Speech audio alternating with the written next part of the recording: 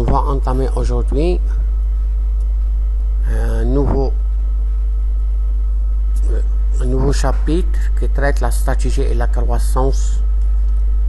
Grandir est à la limite une contrainte dictée par l'environnement de l'entreprise. Quant à la manière de grandir, il débouche sur une croissance interne ou sur une croissance externe. Quelle que soit la modalité retenue, il doit avoir des conséquences positives et d'autres négatives. Ce qui compte en définitive, c'est que la croissance soit bien maîtrisée.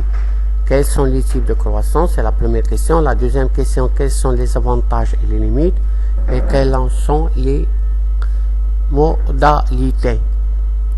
Premièrement, la définition de la croissance. Quantitativement, la croissance d'une entreprise signifie l'amélioration continue de ses indicateurs de taille comme l'augmentation des effectifs, de la capacité de production du chiffre d'affaires, etc. Il est à signaler que le développement quantitatif doit s'accompagner d'un changement qualitatif en rapport avec l'organisation de l'entreprise, l'image de ses produits sur le marché, l'ambiance de travail, etc. Les objectifs de la croissance.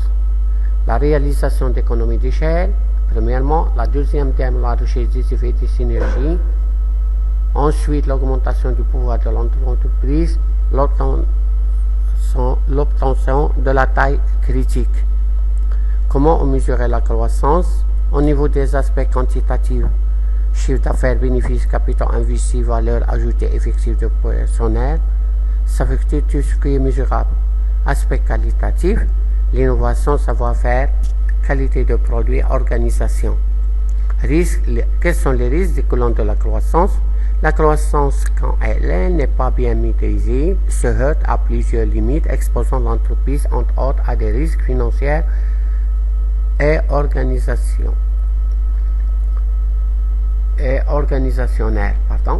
Le risque financier résulte d'investissements ne respectant pas des règles d'orthodoxie financière et pouvant conclure à l'extrême vers la faillite.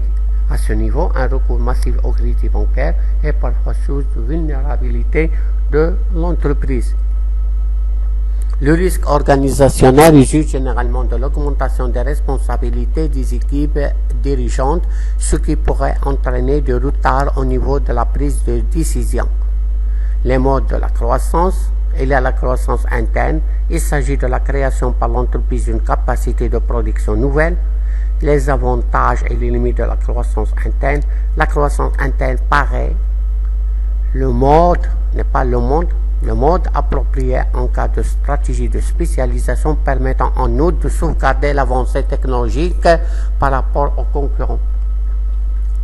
Il y a aussi le mérite d'offrir aux collaborateurs des possibilités de promotion et d'épanouissement. Néanmoins, il se heurte au problème de la limitation des ressources humaines et financières.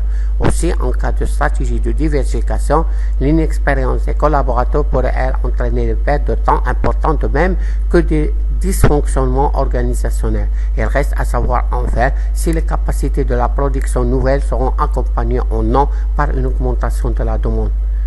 Maintenant, on va aborder la croissance externe, c'est la deuxième modalité de la croissance. La définition s'opère par le rachat d'entreprises ou regroupement avec d'autres. Les modalités pratiques de la croissance externe sont très variées. On peut inciter la fusion.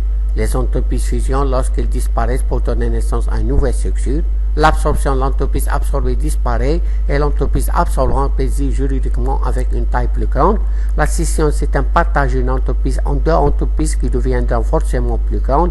L'apport partiel d'actifs, l'entreprise effectuant l'apport verra sa taille diminuer pour augmenter la dimension de l'entreprise profitant de même apport. Techniquement, l'entreprise dite de croître exprime explicitement sa volonté d'acheter les actions émises par cible auprès de leurs porteurs, c'est offre publique d'achat, ou de l'échanger contre ses propres actions, c'est l'offre publique d'échange, ou encore procéder à un paramassage au niveau de la bourse des valeurs sans déclaration exprès de son intention.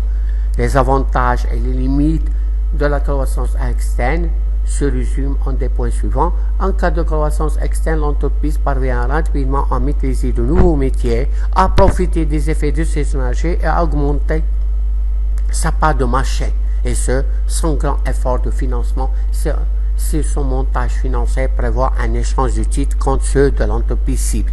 Cependant, la croissance externe hormis le risque de perte de contrôle peut provoquer un choc brutal résultant de l'incompatibilité d'humeur entre les collaborateurs des structures ayant connu le rapprochement. Aussi, la nouvelle organisation n'est-elle pas entraînée de conflits d'intérêts?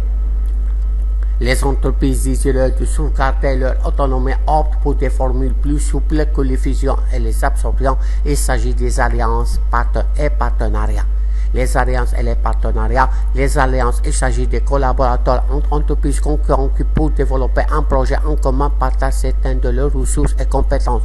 Les partenaires inter-entreprises, l'idée de base est identique à celle dernière, une alliance stratégique, sauf que les entreprises qui s'associent ne sont pas concurrentes. Dans la pratique, les partenariats propriétaires forts, la sous-traitance, la concession, la franchise, les filiales communes, le regroupement d'intérêts économiques.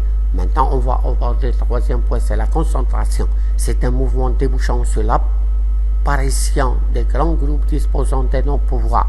Ce mouvement qui se réalise par des opérations de croissance externe entraîne la diminution du nombre d'entreprises dans une branche et renforce les inégalités entre entreprises concurrentes. La concentration est une cause et une réponse au détournement du jeu de la concurrence et de l'abolition des barrières protectionnistes. Ils mettent des barrières à la libre pénétration dans une branche d'activité ou un marché en raison de considérations de taille. Le niveau de concentration peut se mesurer par la part de marché détenue par les 2, 3 ou une grande entreprise d'une branche d'activité. Les attentes en matière de concentration sont les mêmes que pour la croissance externe. Les formes de la concentration. Il y a la concentration horizontale, il consiste à acheter des entreprises directement concurrentes. La concentration verticale, il consiste à racheter des entreprises au sein de la filiale commune en amont ou en aval. La concentration des diversifications liées, le rapprochement a lieu entre les entreprises n'apportant pas la même branche d'activité, n'appartient pas à la même branche d'activité, mais pouvant exploiter des liens techniques et commerciaux. La concentration conglomérale, l'achat porte sur les entreprises exerçant des métiers complètement différents. Les conséquences de la concentration. Sur le plan économique, la concentration se traduit par l'apparition de groupes géants maîtrisant les coûts de production et de financement et dominant les marchés, d'où un risque d'abus de position dominante. Les participations des groupes sont gérées par des holdings, c'est-à-dire des sociétés financières qui n'ont pas d'activité financière et qui ne font que chercher à réaliser des meilleures participations possibles. L'apparition du groupe explique la prédominance des marchés oligopolistiques. Sur le plan social, le primat accordé aux considérations économiques peut entraîner des licenciements et des augmentations de prix suite à l'atténuation de la concurrence. Le comportement des groupes en cas de conséquences sociales fâcheuses peut susciter des réactions étatiques. Merci de votre attention et jusqu'à la prochaine vidéo.